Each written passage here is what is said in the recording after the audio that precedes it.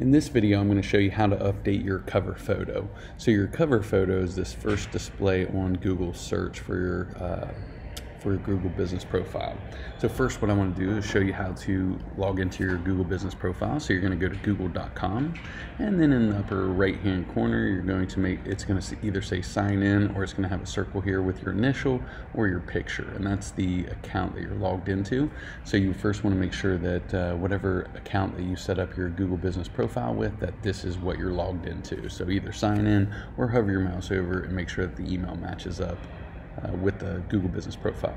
Next, you want to go to the square with all the dots beside of it, the Google Apps, and then you're going to find this business profile manager. It could be down here somewhere. Usually it's up in the top.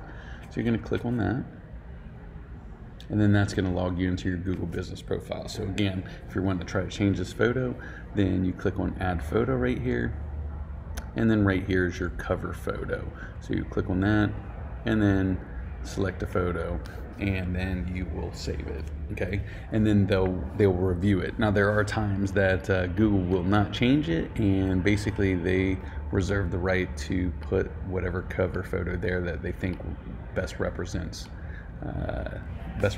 your cover photo. So unfortunately that's their guidelines, but this is how you would try to change it.